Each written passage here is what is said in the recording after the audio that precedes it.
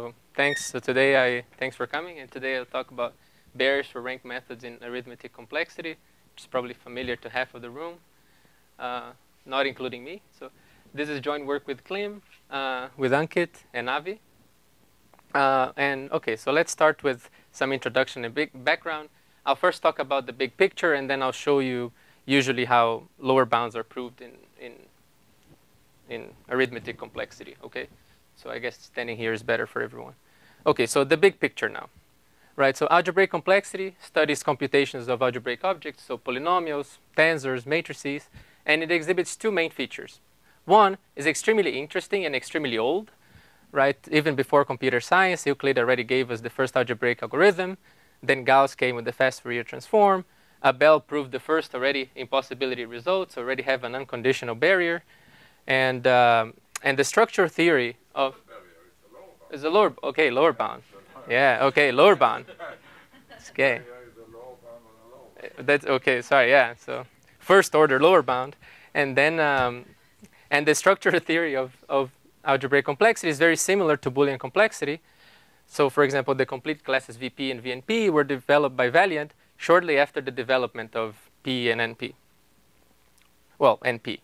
The second point is that they're generally much easier to lower bound than the Boolean setting. And why is that? One feature is algebraic computation is syntactic. It computes polynomials, whereas the Boolean computation is more semantic. You want to compute the Boolean function independent of its representation. It can have many representations. And in the algebraic setting, we're more constrained. We have our hands tied behind our backs. Right? We can only use arithmetic operations. And as a formal result, we know that separating P/poly from NP/poly is known under the generalized Riemann hypothesis to imply that VP is different from VNP. Okay? So, all right. So since lower bounds are easier, well, what do we know? Yeah? Why do we need GRH to show? Yeah, so usually GRH is used to bound coefficient sizes is a technical. It's not the full power of GRH. It's nice to quote GRH. If a Yeah. consequence of GRH is said that if you have a solution to a system of polynomial equations, let's say with integer coefficients over C, then you also have bounded, appropriate degrees and so on. Then you also have a polynomial. Then you also have roots in sufficiently large Finite fields. Yeah, it's just more for. And it's used in other. It's a very powerful tool, and used in some other complexity without unconditional. Right. Okay. So if it's easier to prove lower bounds in algebraic setting, well, what do we know, right? So in the bounded depth, we have had remarkable advances, especially over the last few years. For example, the work of Gupta, Kayal, Kamath, and Saptarishi. And well, Shubhangi and Medinal and many other works, they prove a lower bound of n to the square root d for homogeneous depth for circuits of degree. Oh yeah, so these are polynomials in n variables of degree d. Okay, and these are the lower bounds that they obtain. So n to the square root d for homogeneous depth for circuits. And in '98, Grigoriev and Karpinski, and later Grigoriev and Razborov and Chilara and Mukhopadhyay, they prove a lower bound of n to the d for depth 3 circuits over small finite fields for, again, polynomials of n variables and degree d. And very recently this year, Landsberg and Ottaviani, they gave an n to the d over 2 lower bound over the complex numbers for diagonal depth 3 circuits, which is the Waring rank. And I'll come back to this later, so you'll know what this lower bound is. And in 2009, Run and Amir, they proved the lower bound of n to the n to the 1 over delta for multilinear depth delta formulas. Okay, these are the rough pictures. I mean, the exact statements I hid for, but that's roughly what they proved. Oh, okay. Now. In all cases, some of the polynomials for which it was proved, it's a tight result. Oh yeah. So yeah, for all cases, yeah, they're tight, and also they were proved for VP. Okay, so you show that polynomials that can be computed by small size, but if you restrict the depth, they're really hard, right? This is including like Shubhangi's result on this. So for example, even here, there's a very recent result of Medinal and Ramprasad that actually proves this for a circuit that has linear size and depth 5. So there's a really like strong separation between depth 5 and depth 4 already. Okay? But now, in the general setting, we have extremely, like very little progress. So our best lower bounds for circuits is still Bauer-Strassen from 1983, which is n times log n for circuits. And for formulas, we have a little bit better lower bounds, which is Collocortes' lower bound, which is n squared over log squared n. And in just this year, Brinal proved the n squared lower bound for homogeneous algebraic branching programs. And in terms of computing tensors, for example, the lower bounds that we have are very bad. And the best lower bounds that we have, they're 2 times n to the d over 2 for d-dimensional tensors of side n. Okay, so if you pick Cn and do d tensor power, that's the lower bound we have. And this is only a factor 2 away from the trivial lower bound. Okay, that's surprisingly, we know surprisingly little about tensors. Now, when you see these remarkable differences, well, you wonder, right? So these bounds, for example, in particular, the bounds for one, even though they're very strong, they're still very far from the bounds that you obtain just by counting for random polynomials. Okay? Well, the two, well, they're far by any measure, right? And it makes you wonder, well, why is that the case? Were the techniques employed in one like limited to the general setting, or are they even limited to prove lower bounds for random polynomials, right? And which makes us wonder, is there any barrier for the algebraic setting, right? So, but before we talk the algebraic barriers, let's just talk about the Boolean barriers, okay? So lower bounds are harder to prove in the Boolean setting, so it should be easier to find excuses, right, for why we can prove them. And this is indeed true, right? We have many results. So starting with relativization and algebrization, which is an extension of relativization, they prove that diagonalization methods cannot work. And this is even like a bit stronger than that. But I won't go into much detail. But an interesting result by Razborov in 92 showed that any submodular progress measure cannot prove even superlinear formula lower bounds for non-monotone computation. So what is this is any progress measure such that the mu of f and g plus the mu of f or g, if it's less than or equal than mu of f plus mu of g, you cannot prove superlinear lower bounds on non-monotone computation. This is formula lower bounds. The progress measure is a progress measure on the computation. Right. And this is an unconditional result, an unconditional proof. It doesn't depend on anything. But then 2 years later, Razborov and Rudich, they came up with the natural proofs, and they showed that no progress measure, any progress measure which is natural, let's say useful, construct, and large, they cannot separate P from NP under some assumption that you cannot construct PRGs efficiently. Okay? So this is a lower bound this is a barrier that's much stronger, but it's conditional. Okay? So we know all of these barriers. These are very famous barriers. But now, in the algebraic setting, since it's easier to prove lower bounds, it must be hard to find barriers. And that's indeed the case. We have looked for them, and we haven't actually found them.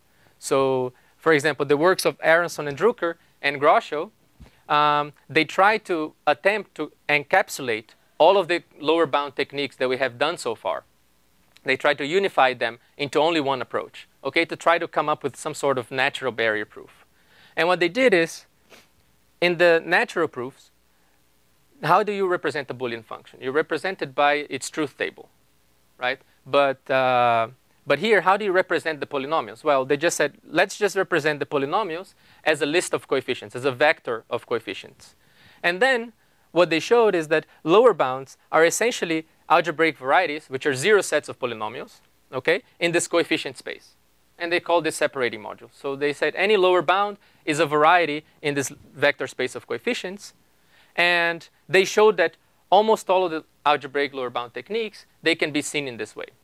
So, yeah? Can you explain what does it mean to say that lower bounds are algebraic varieties? Right. So what it means is that so essentially any lower bound is done by you find a polynomial, let's say, and you find the zero set of the polynomial. And you say all of the easy polynomials, they're contained. Like if you look at them as a vector, right? this vector is contained in the 0 set of this polynomial. It's contained in this variety. And then your hard polynomial is just something that you prove that is not in this variety. So the coefficients satisfy some system. The coefficient, exactly. The coefficients satisfy a system of polynomial equations, and so it's very much like the Rasbov-Bonnish natural proof. There is a set of easy polynomials, then they are described by a simple circle on the truth table, and here they are described by a solution set to a system of polynomials. All you need to find is something outside. right. And prove that it's outside.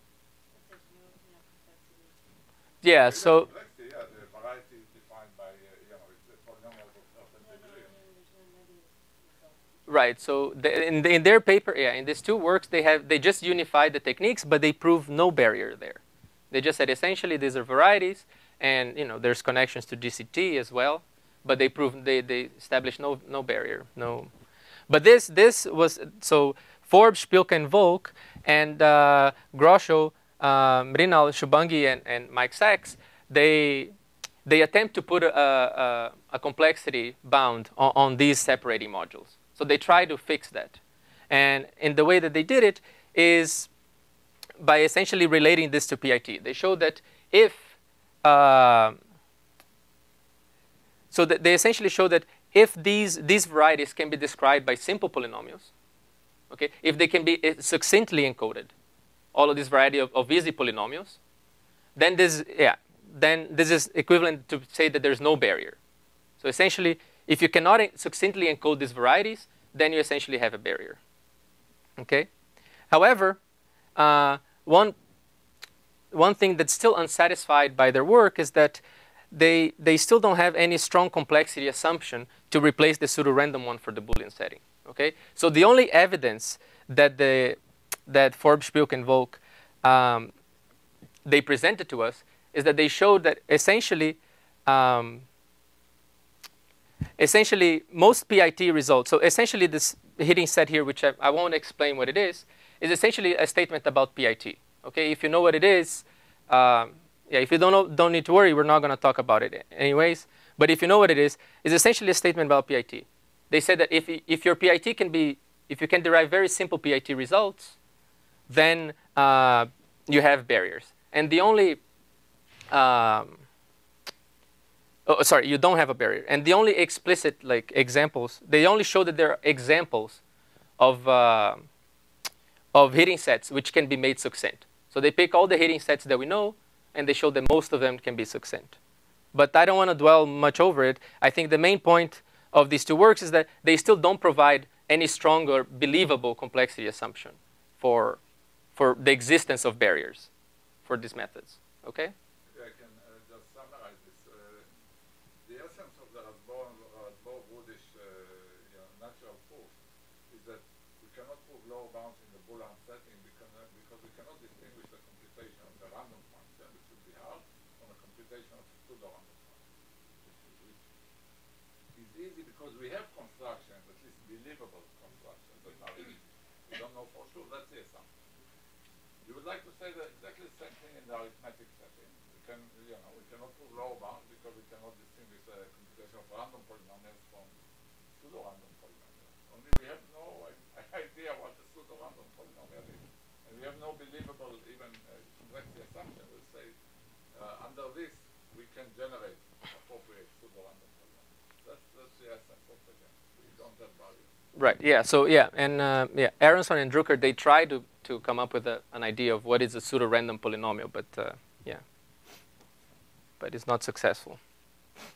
Okay. So now that we saw that attempts of algebraic barriers they're much harder, let's talk about how do we prove lower bounds in the arithmetic setting. Okay. So I'm going to show to you now general lower bound techniques, in particular the rank techniques which have been used, and I'll give you an example of a lower bound. Okay, so what's the? And then I'll show barrier. Yeah, this is only section 1. Yes, section 2 is coming. Yeah. So what is the general structure of a lower bound proof? So the general structure is you find the decomposition of your polynomial into a sum of very simple polynomials, and then you come up with some progress measure, okay, such that the measure is subadditive, and mu of g is small on the simple polynomials that you decompose your polynomial. And then you find some explicit polynomial which has high measure. Okay? This is what can be encoded for the varieties, for example. Right? So, okay.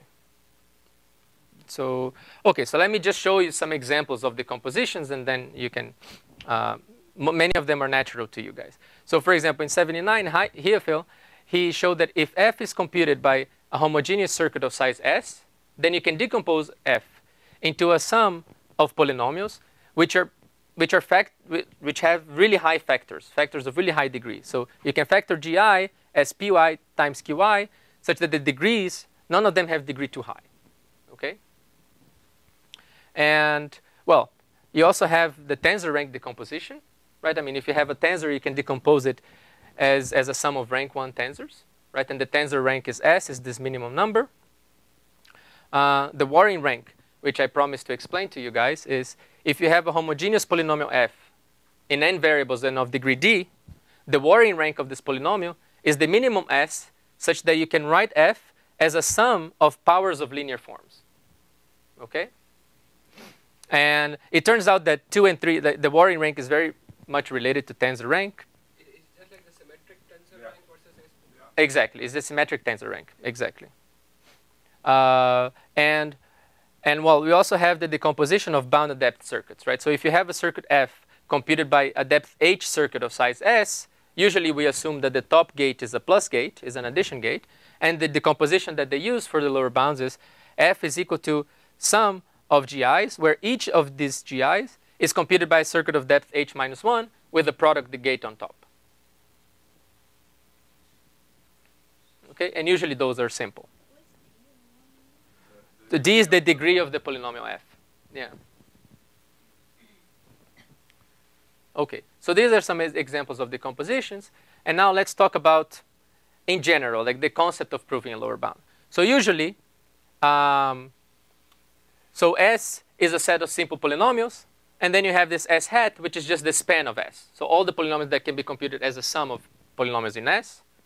And we can define the S complexity of a polynomial f as the minimum, well, little s, I guess, such that the f can be written as a sum of polynomials in S. Okay? So you can see that this is a complexity measure. And in general, I mean, you don't need to have just this measure. You can have any measure that's subadditive, right? So you pick any measure mu from S hat to the positive reals, which is subadditive, and let mu of t, for any set of polynomials t, let mu of t be the maximum of the measure of any polynomial in t. So how do you prove a lower bound? Well, you can lower bound this S complexity of a polynomial f by the measure of f over the measure of the set S of simple polynomials, right? Because simply the measure of f will be less than or equal than the sum of the measures here. Here. Sorry, it was t, right? I should have. Mu of s I didn't define. I defined mu of t. Yeah, my bad. So, okay. So is that clear so far? Okay, good. So, okay. And now how do you prove a certain barrier, right? So let delta of s be the set of all subadditive measures over the set of simple polynomials s, right? For example, CS is a measure, is a subadditive measure, so it belongs to this set delta s. But usually, this measure is very hard to understand. Otherwise, I mean, we would already prove lower bounds, right? So usually what we try to do is we try to approximate the CS by simpler measures in a certain subset of the subadditive measures. We look for particular measures. And a barrier for this particular set of measures delta is just a bound on this complexity of the set of measures delta, which is the maximum. So notice that if I just look at this fraction here, mu of s hat over mu of s for any measure, this is the maximum lower bound that I can prove for the measure mu, right? Because any polynomial I chose to be in s hat. So then if I pick the maximum over all measures in the subset, I'm basically giving you an upper bound on how well this measure, the set of measures delta can do. Does that make sense? Okay, good. So therefore C of delta bounds the best lower bound attainable by a measure delta. And a barrier is what? Is proving an upper bound on the C of delta, right? Good. So now let's describe rank methods. Rank methods will be this delta that we're going to choose. Okay? So rank methods is essentially any measure which can be cast as the rank of a matrix. In the end, you're going to map your polynomial to a matrix, and this rank of the matrix will be your measure. Okay? How do we define it? In general, all the measures are like this. You pick a linear map L from your set S hat to some set of matrices over some field F. And then your measure is the rank of this matrix LF over the rank F, over the field F. And yeah, so let's denote this set of rank measures by delta S of 0. Mm-hmm.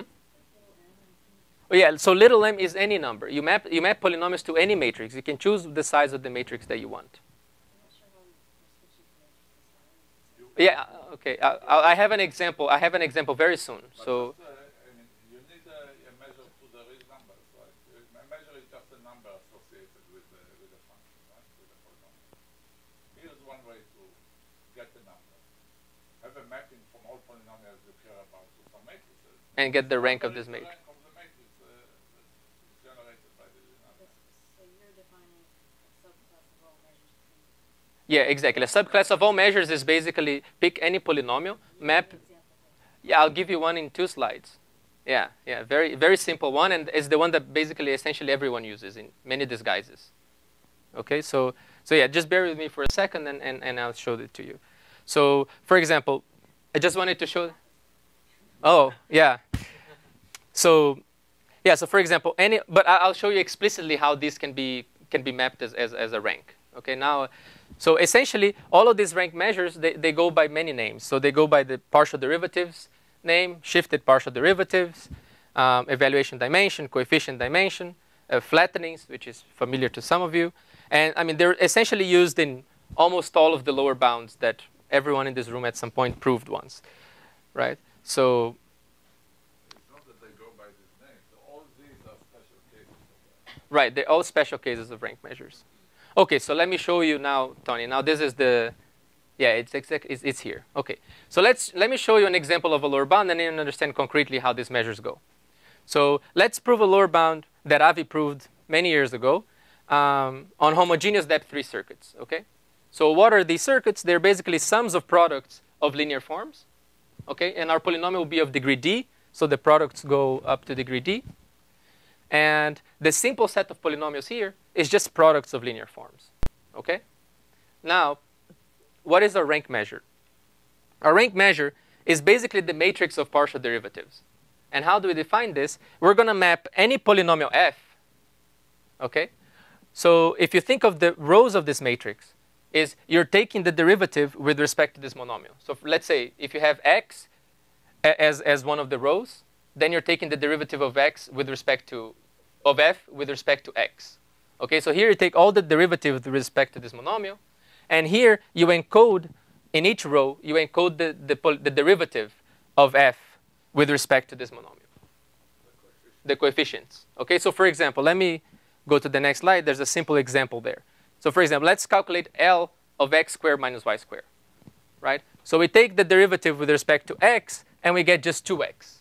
Right, so I have a 2 here and a 0 over there. And if I take the derivative with respect to y, I get 0 in x, and I get the minus 2 in y. Okay? So this is a rank measure, right? So all partial derivatives can be encoded as a rank measure. And now what you want is the dimension of the space of partial derivatives is exactly the rank of this matrix. You good? Okay. Anyone else? Yeah, of course.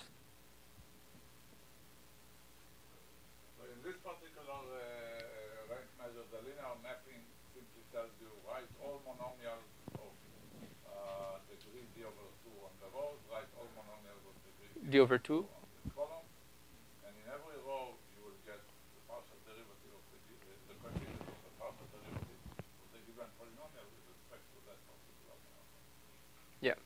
We know that every formula can be just as a determinant for linear mapping, right? So is there a way to say that every efficiently computable progress measure can be captured by the rank or something? Yeah, I think so.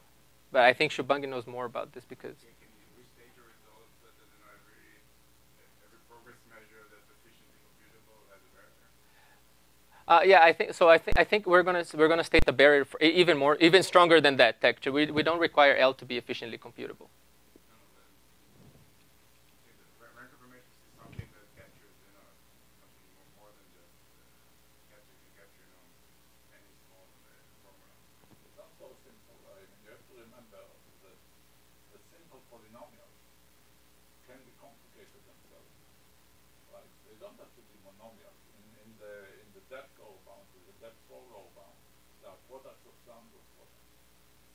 So of course you can encode anything in determinant, but you have to remember that this is so it's you can do this, but it's not clear that it's always the right way to do all the combination. Oh, I see. So even okay.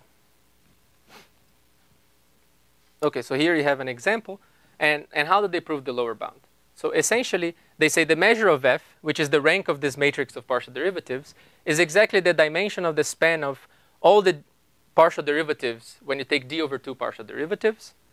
And then it's very easy to bound this quantity for the simple polynomials, right? If you have a product of d elements, of d linear forms, this measure is at most 2 to the d over 2.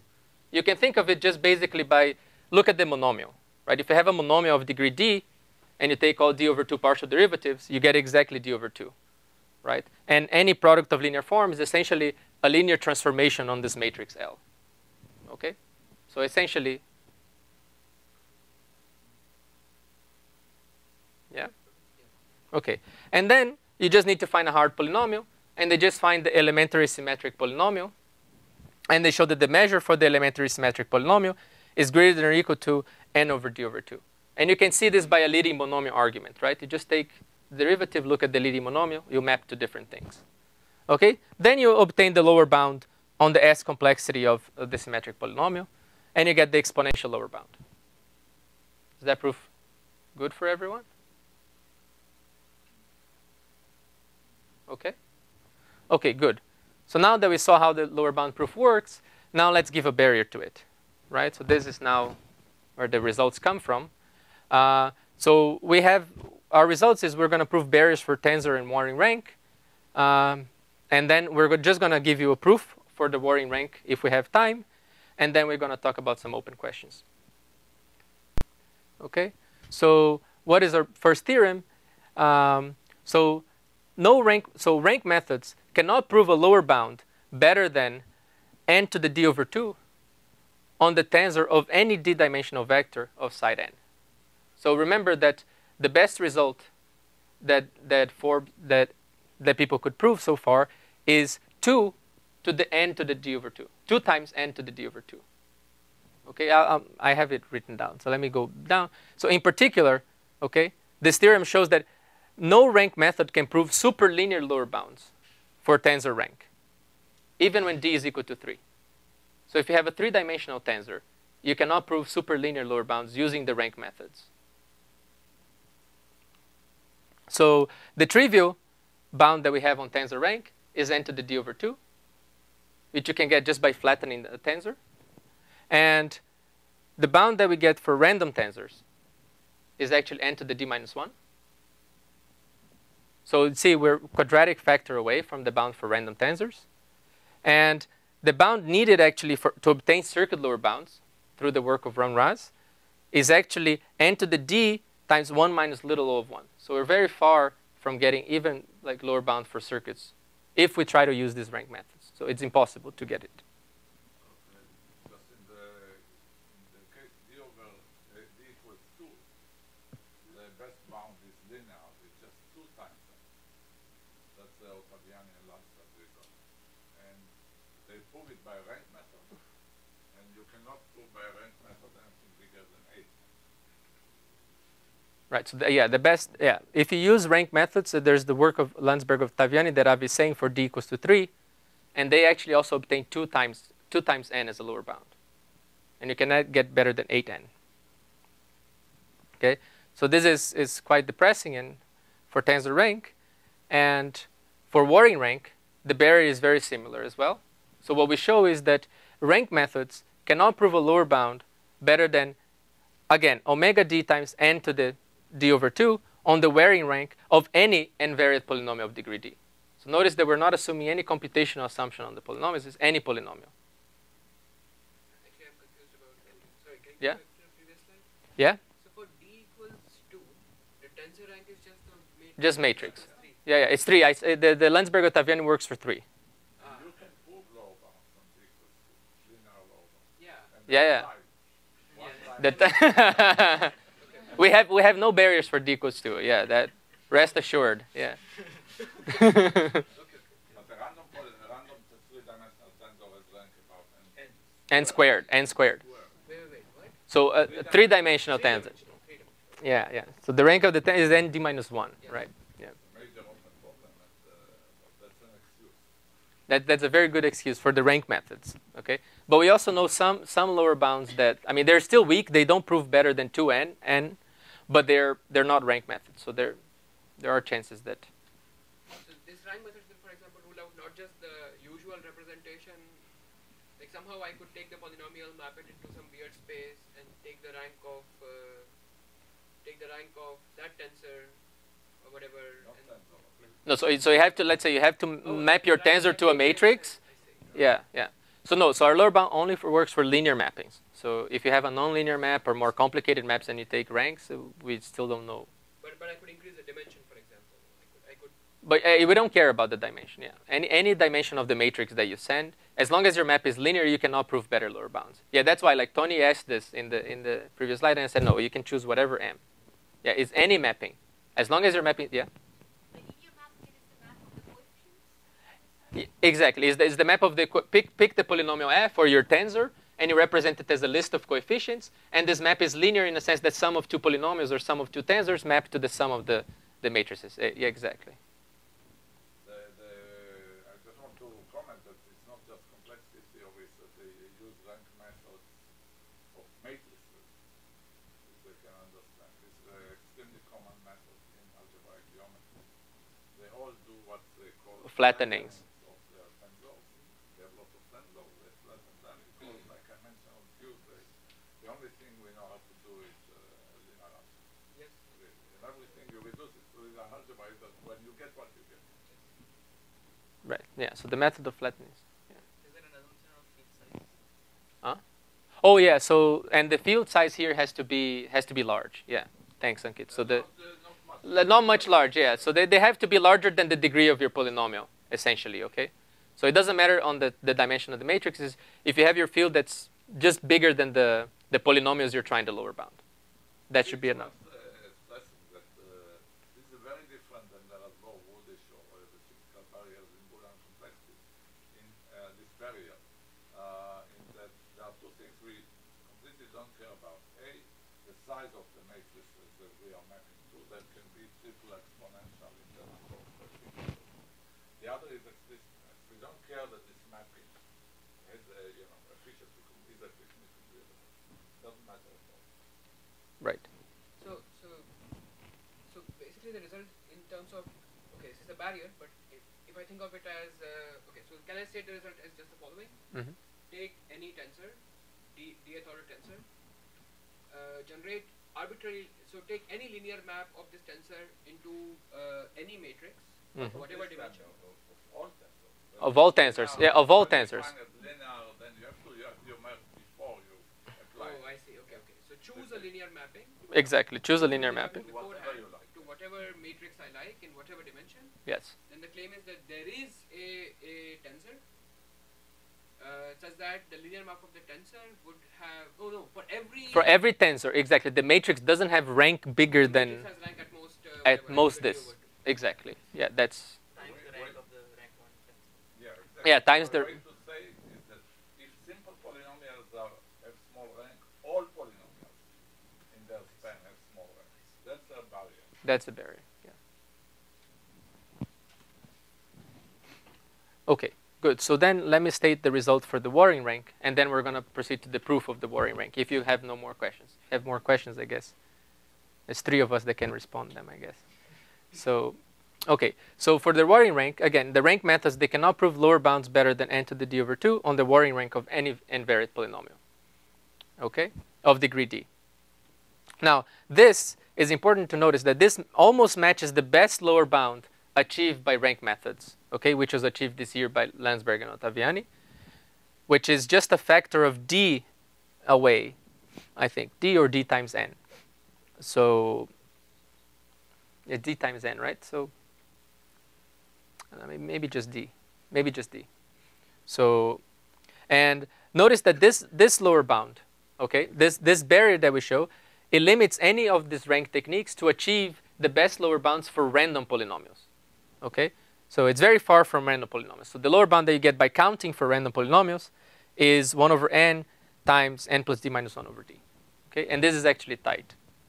Any random polynomial can be computed by Waring rank of this size. Okay, this is a big result, the upper bound.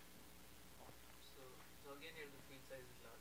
So yeah, again the field size here is large. Like so yeah, it's large. Because in the previous slide you said for small fields you can prove a load of n to the d for depth 3 circuits. Oh yeah, yeah. So yeah, it's important to notice that here it's important that the field size is large because, for example, for depth 3 circuits, you have Grigoriev and Karpinski. They already prove an exponential lower bound for depth 3 circuits, which mean like they actually achieve n to the d for the Waring rank as well.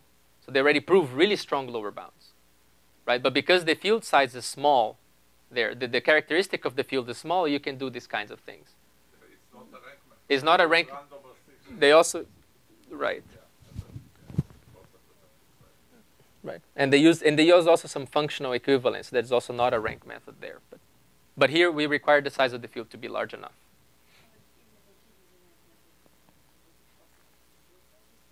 Yeah, exactly. It would be possible even for a rank method. Yeah. Yeah, yeah. Okay, so let's prove now the Waring rank case, and I'll give up on the slides to be much slower from now on. I don't know how much time I have. Oh, I have time. Okay, great. So plenty of time. So okay, so now let's do a recap of the general strategy, and then we can proceed to the board. So what is the set of simple polynomials for us? It's just dth powers of linear forms, right? Which we can represent like this. And S hat is again the span of S, which you can see is all polynomials of degree d, and variables of degree d, right? Because you can compute any monomial by a sum of these guys. So, and now let L be a set of linear map, any linear map from the set of polynomials of degree d to matrices of any dimension m. Okay? And mu of f, again, is the rank of L. Okay, so now if L is a linear map, okay, and f is any polynomial, so I'm describing it by, I'm indexing the coefficients by the exponent of the monomial, then I can write this matrix LF by, I can just define any linear map. I can define the linear map in the monomials, right? I can just say L of a monomial is equal to some matrix ME. It is degree D, yes. So all of these E's there of degree D, yeah. So yeah, I'm just going to talk about homogeneous polynomials, but you can think of it also works for non-homogeneous. It can homogenize, but homogeneous is simpler, yeah. So let's just see E. Every time I say E is exponents of degree D, okay? So I can define this map L just by mapping any monomial X to the E to its matrix ME. And then any polynomial F, its matrix is going to be the sum of AE of its coefficient times the L of XE, right? Okay, thus, now the size of the measure, the maximum measure over S hat is actually the rank of this space of matrices ME. Right? And the rank of a space of matrix is exactly the maximum rank that a linear combination of these matrices can achieve. Right? So this is what we need to upper bound to obtain a barrier. Yeah? Yeah? Right, we need to upper bound this relative to mu of S. Right? So we need to show that the ratio of mu of S hat and mu of S is actually small. Okay? So for simplicity, we can think that mu of S is 1, okay? And then we just need to upper bound mu hat of S. Okay, so now before we go to the board, let me just define what is L for sums of powers of linear forms. So what is L for our simple polynomial? Okay, so our simple polynomial, remember, is a sum of powers of linear forms. And if you just expand G into its monomial representation, what do you get? Well, you get some coefficient here times a to the e times x to the e. Right? So it's basically the monomial is encoded exactly the same way, and you have this coefficient that's garbage. So now notice that LG, if I think of G, if I try to represent G just by a vector of the AIs, by an n-dimensional vector, A1 up to AN, my matrix L of G is essentially a polynomial in the variables A. Right? Is that clear for everyone? Okay, good. So LG is a matrix whose entries, they're polynomials of degree D in these parameters A, which are going to be my new variables now. So each vector A, okay, both faces is vector and everything else is scalar, okay? So any vector A will encode a power of linear form, right? And now let R be the measure on S, which means what? Is the maximum A vector that I can pick that will give me the maximum rank of this matrix LG. Okay? So in particular, this has a really nice characterization, which this measure, the maximum overall possible values of A, is exactly the rank of this matrix, this polynomial matrix in A, over the field of fractions, FA, okay, with variables A. Okay, this is just equivalence.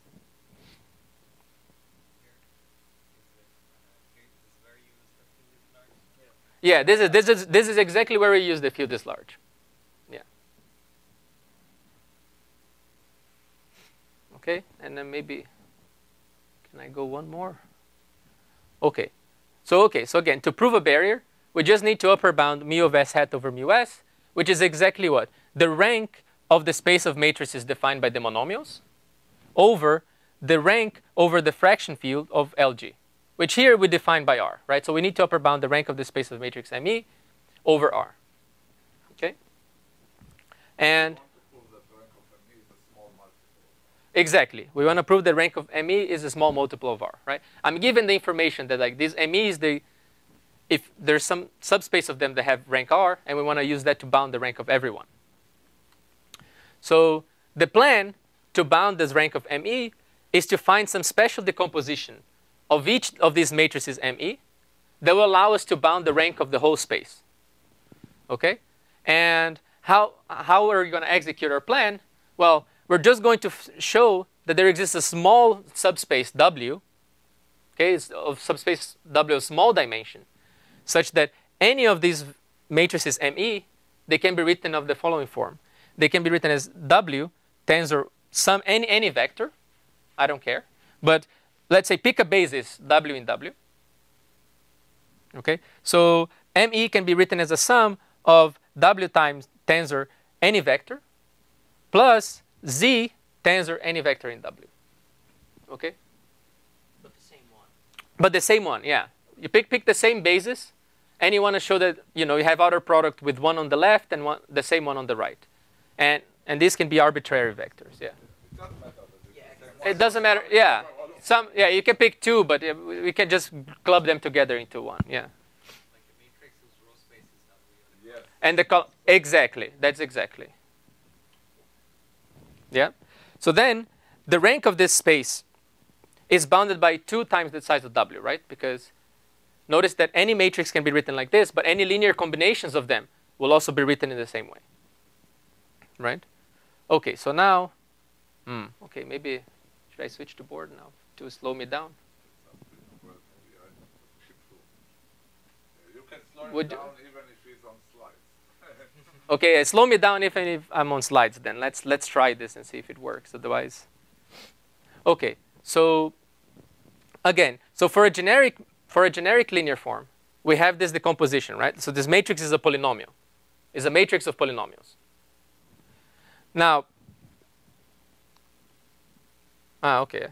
All right, so the idea is now, so to upper bound these MEs, what we're going to do is, can we find a succinct decomposition of this guy? Okay? Now, how do we find a succinct decomposition of this guy? What information are we given? We're given that this matrix here has really small rank over the fraction field. Right? So what does it mean to have small rank over the fraction field? It means that you have a decomposition of size r with rational functions, right? So in particular, what can you show? You show that since the rank of L in the fraction field is r, it means that you have a decomposition as a sum of r rank 1 matrices, right? But these are rank 1 matrices over the fraction field, right? So you have to account, so you can think of these as matrices of polynomials, and this is actually just the quotient, right? So you have this special decomposition, right? So uk and vk, they're vectors of polynomials, and pk is a polynomial such that, I mean, without loss of generality, you can assume that pk of 0 is 0. Okay, so it's 1 minus something of high order terms. Yeah? Yeah, you get them just by shifting, yeah. You get just the regular decomposition, you shift, and then take the homogeneous parts you find. It's good to think that you really have it, and you can factor it as a product of small matrices that their entries are just polynomials. Yeah. Might be worse than the new sense. Yeah, I guess. Okay. Yeah, so in a sense, yeah, we want to, yeah, what Avi said, so the goal is basically, instead of doing rational functions, we want to prove that you can just have a small decompositions where you have products of matrices that are polynomials. Okay, so we're just going to convert this now from rational functions to polynomials. And how do you do it? Well, just look at the power series, right? So we can write this 1 minus pk of a as 1 plus some polynomial q1 plus polynomial q2, and so on, right? So each qi here is a homogeneous polynomial of degree like I, right? So here's the linear terms and so on and so forth. Now, the equality above here, this equality, right? Once I substitute this 1 minus pk by some power series, this equality now is an equality of power series of matrices, right? But here, I have a polynomial matrix of degree d, and here I have a power series, an infinite power series, okay? So what do we do? Well, we can just take the homogeneous parts of degree d on each side, on the left-hand side and on the right-hand side, and I get exactly just the degree d part of the other side, right? Which is this kind of ugly expression. So if we just, if we just kind of, once you substitute by the power series here, just make this guy u hat, and then you have some power series. In the end, you just have the homogeneous part of uk hat times vk. What is HD? HD is the homogeneous part of degree d. So you take the sum, this is the sum of power series, this is homogeneous part. Yeah, nothing fancy. Okay? So again, now uk hat v and vk, you can think of them as vectors of polynomials. Right? Okay. Now, note that, so this sum is the sum of homogeneous parts. Let's just look at the homogeneous part of degree d of one of these tensor products. Okay? Of one of these tensor products above. Well, how can you decompose this? This is essentially, I can pick the homogeneous part of degree j here, and I'll have to multiply by the homogeneous part of degree d minus j. Right? So I have a sum of d plus 1 homogeneous polynomials. Right? So I do this decomposition for all the linear forms.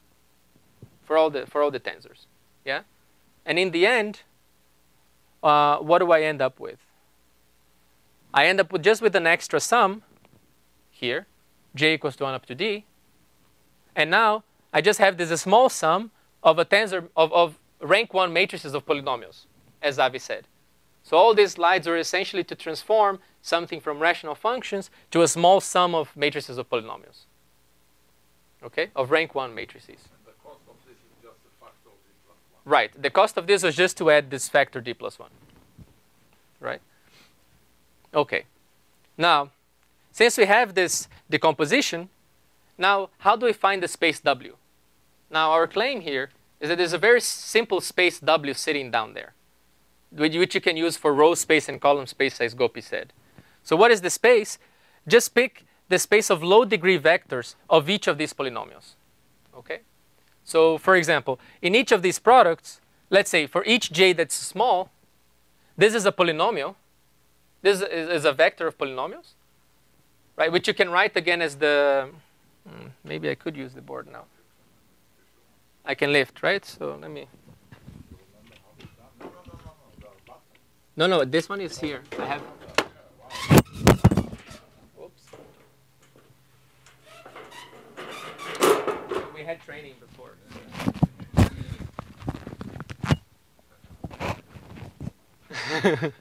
Okay, so let me. But maybe you should turn off your. Yeah, maybe I should turn off the. Does this work if I just turn off? Yeah. Oh, good. Okay, great.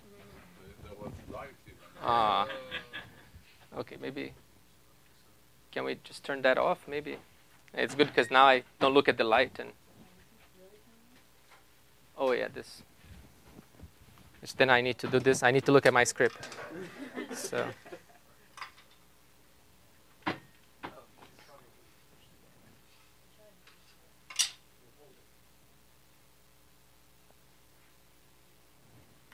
I think they should be fine, right? I mean, Yeah. oh, okay, good. It's better now. Okay, I'll leave the script on because I just need to. Okay, so we can see that. So if I have this product, h of j of u hat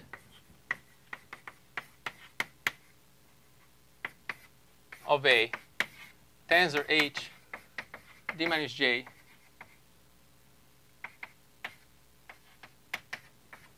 vk of a, right? Notice that, suppose that j is the small part here. It's smaller than d over 2. I can just write this as sum over all the monomials e of degree.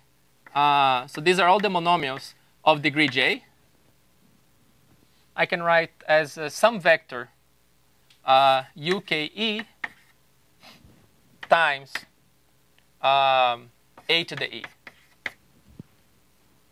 Right? Now, how many monomials do I have of degree j?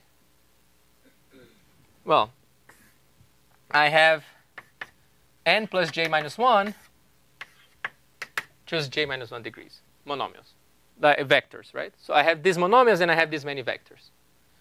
So now, what do we do? Well, remember, we have a sum here of k equals to 1 up to r, some other sum of j equals to 0 up to d. But now for each of these sums, what is my space W? I pick all of these vectors of the low degree part, right? How many vectors am I picking? For each of these tensor products, I'm picking only n plus j minus 1 for each of these tensor products. And I'm summing over all j's. So j going from 0 up to d over 2. Right, because I'm always picking the low degree part. And I have k, I have r of them. I have r sums. Right, so I have 2 of these because when j is equal to 0 up to d over 2, I'm going to pick all the vectors of the left-hand side. And once j is bigger than d over 2, I'm going to pick, these guys become the low degree. Right, so I pick all of the vectors of this side. How many vectors am I picking? At most 2 times this sum for each k. But I also have r of these k's. Right? So I have this many. I'm giving an upper bound on the. No. So now I'm giving. No, now I'm giving an upper bound on the dimension of the space W that we need. Yes. Okay, so let me. Okay, so again, just a recap. So right. So what do we need to do? So we want to bound the rank of this space, the rank of the space ME, of the matrices of all the monomials, right? So what is our strategy? We're gonna show that all of these matrices here, they have a special decomposition. So we're gonna show that these MEs, they can be written as, let's say I'm gonna say U in W1 and V in W2 in 2 spaces. I'm gonna find 2 spaces such that any ME can be written as U tensor, I don't know, Z of U, and let's say Z of V tensor V. Right? And then, so this is the space, the space W is the union of W1 and W2. Right? So if I show this, in particular, I show that the rank of this space is upper bound by twice the dimension of W. Yeah? Because these matrices are images of degree D mapping, somehow you can break them into D over 2 and D over 3. Exactly. Yeah, it's because these matrices they're linear combinations of these powers. They can be written in this form. It's exactly the same trick as the capset paper that I'll speak about in a few weeks. Oh, really? Okay. That's the same trick. Yeah. You have a matrix of polynomials of degree d, and you break it into the In fact, yeah. Oh, okay, great. So Yeah. we didn't talk about it, but okay. Okay. It's exactly the cost is just the cost of moving from the symbolic representation to the coefficients of the symbolic representation. So, yeah, if you one of them is small, yeah, so it's just like the concept. Okay, good. So I'll see the video and. Okay, good. So. Okay, so is this clear how we get this bound? So for every tensor product, pick the low degree part, and you're picking very little monomials, right? So you can upper bound this by n plus d choose d. Oh, sorry. Well, d plus 1 here, right? Yeah, but d over 2. Oh, sorry, yes. D over 2. D over 2.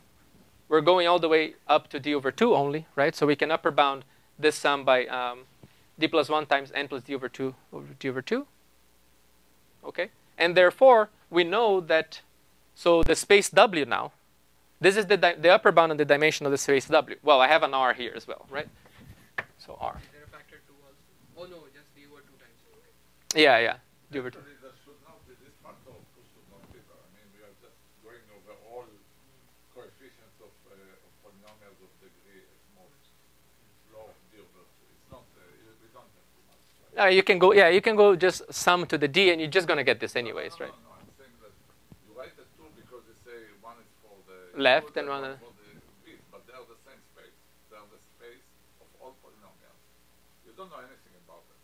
They are Right, the right. space of all polynomials. Oh, right, yeah, that's true. Degree at most is low of d over 2. Yeah, just engineering safety. Just think of the two as engineering safety number to make sure we're correct. Okay? Okay, great. So this is the upper bound on the space W, right? And now we get our barrier, right? Because what is the barrier of the measure is essentially, oh, this here.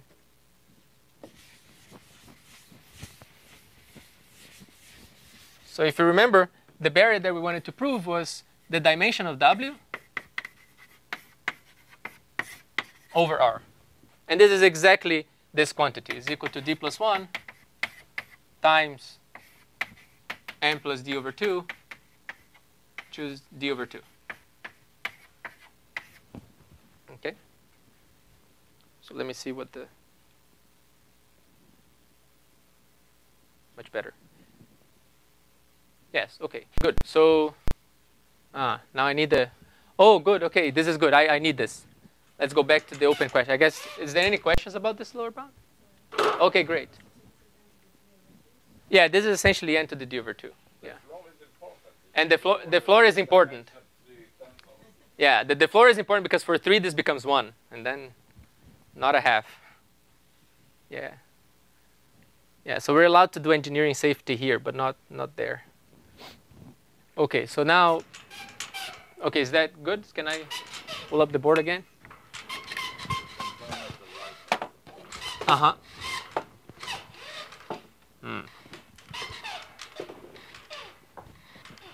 Okay, this is, see, this I didn't pass the training. Okay. Yeah, okay, so, oops. I guess it's a bit fuzzy, the open questions.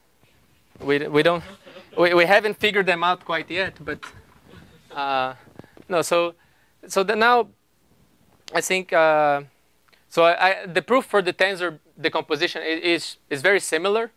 Okay, you just have a somewhat different decomposition, but it's essentially the same idea. And now the main open questions are, well, can we extend this barrier to other circuit classes? Because you only have tensor rank and Moring rank. And what about other mappings? Let's say, what about nonlinear mappings, L? Can they get better measures or any other mapping? And can we actually notice that the barriers that we prove, even though they're just far from random polynomials, we still don't say anything, for example, like general depth 3 circuits. Okay, we're not able to say much about depth 3 circuits. And those, yeah. The low bounded of So the lower bound that we showed, and the lower bound, goes via homogeneity, right? We use it in a very important way.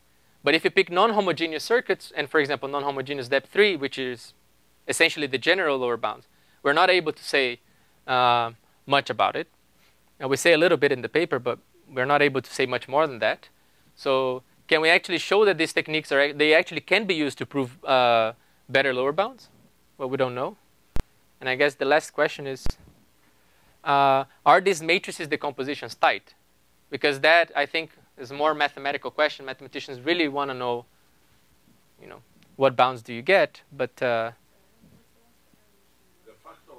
factor d plus 1 is, we're d plus 1 away from like whatever bound we can exactly obtain by. I thought there was a 2. I thought you were, okay, sorry. No, I thought you were d plus 1 or 2. Degree, exactly, for degree 3. For degree 3. That's the expanded gap between 2 and 8. But in general, it goes with D. And we don't know whether it has either this factor of D or not. And Right. we care about this algebraic geometers. So it's sort of interesting. Yeah. The proof of tensor rank is exactly the same. So it's almost the same. It's just that you have to do this. So okay. So let me pick a couple of words about the tensor rank. So essentially, you're still going to get a matrix of polynomials, exactly the same way as the Waring rank. But now the decomposition that you need to make, you need to respect the tensor structure. And then what you do is you do a multilinear decomposition. So instead of decomposing, like you don't care about the monomials that are not multilinear, right? Because you can think of a tensor as a set multilinear polynomial, right? So once you do the decomposition, you want to get exactly only those monomials. And then you pay a little bit more to get matrices of polynomials which are multilinear of rank 1. It's not a little more. It's 2 to the d. Instead of, and again, it's a lower order factor in the barrier, but it's still a question whether it's needed or not. Right, yeah. There you have, so there the bound that we get is 2 to the d times n to the d over 2. So, but it's still, this 2 over d is nothing compared to the, yeah, especially for Run's result, right? I think another parallel question is, okay, can you improve Run's result, like Run's reduction, to show that any non-trivial tensor rank lower bound will actually give you lower bounds for circuits, right? So that we don't know if it's tight either. So on the other hand, maybe just rank bounds can still prove it. Even the barrier that we have here might not be enough even for tensor rank, right? Is there any example of a lower bound where a nonlinear mapping L, somehow in the equivalent phrasing there is a nonlinear mapping L? There's a nonlinear mapping L, and they take the rank. Yeah. So yeah, so that I don't think they thought about it. But there are instances of lower bounds that don't fall into this rank category. I can get back to you probably after lunch. Yeah, I think there's a couple of them from. So there's, for example, this work of Alexev, Forbes, and Zimmerman for tensor rank lower bounds. They don't use rank techniques. So their construction is some group theoretic like lower bounds, and Don't get better bounds. they don't get better lower bounds than they don't beat rank methods. They get still 2 times n. Oop, They get sorry. 3 times N. They get 3 times n. They get 3 times n when the dimension of when d is equal to 3 for the tensor, and for general tensors they get 2 to the n over d over 2. But this 3 times n, Yeah, it's for it's just a 3 times n on an explicit tensor. yeah, it's 3 times n on an explicit 0, 1 tensor. Like But it's not a lower bound on border. Well, what? It's not a lower bound on border. It's a not, lower bound. yeah. Rank methods will always be the lower bound on border rank. Yeah, that's, Yeah, sorry. There's a subtle, interesting discussion about border rank and rank. So this technique, for example, yeah. And I think there's like 2 or 3 more, which I can get back to you like after lunch. But this is the one that comes to my head. Because we said the depth 3 lower bound for small finite fields. Oh yeah, that's another one. Yeah. Right. your question, Pavesh, it's always the same. How do you analyze something already? Look, you see that people didn't use it, then it's probably non-linear. Yeah, so also in this paper of Forbes et al., they use group. Yeah, they use group theoretic methods to prove their lower bounds. So At the end. yeah, so